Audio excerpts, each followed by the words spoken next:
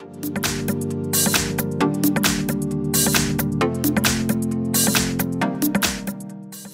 everyone, here we've got LG Wing, and let me show you how to add and then remove a Google account from this device.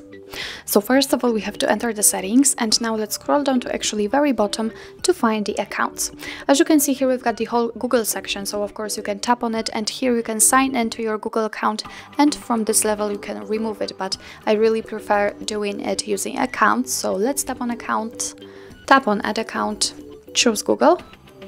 Make sure that you're connected with a Wi-Fi or any other internet source, and from this step we can either create a new account by tapping on this option if you do not have your own yet, or simply type your email or phone. So let me do this. Okay, let's tap on next. Now I have to enter the password, so let me do this out of the screen. Okay, let's tap on next. Here we've got Google Terms of Service and Privacy Policy, so of course you can read it, just tap on it, and here we've got all the info. Let's tap on I agree after reading. Here we've got some backup and storage info, so let's tap on accept.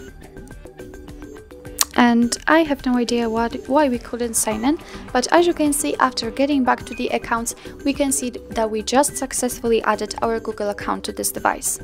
Now, in order to remove it, all you have to do is simply tap on it. That was a misclick. Tap on the account you'd like to remove and tap on remove account. Tap on remove again, tap on OK. If you've got a pattern, pin or fingerprint set, then you have to verify that it is you, so let me do it. And as you can see, the Google account simply disappeared, so it means that we successfully removed it. So actually that's all. This is how to manage Google account in your LG Wing. Thank you so much for watching. I hope that this video was helpful, and if it was, please hit the subscribe button and leave the thumbs up.